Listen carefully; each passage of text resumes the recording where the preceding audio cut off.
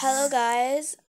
Today my Roblox account, I was trying to play Roblox, but instantly I don't know what are these, but these looks like those, like Lavender's house, like Harry Noob's example. My Harry Noob players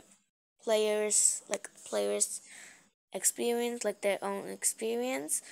It's just like that. The logos of them, no, they're just like this. The plain logos. Like, as you can see, where's Piggy? This should be Piggy, right? Should be Piggy. Instead of a Piggy logo, the original Piggy logo, we have this classic. Nobody uses these. Is Roblox broken? But I'm not gonna like complain about it. But it's just a myth. So bye bye guys.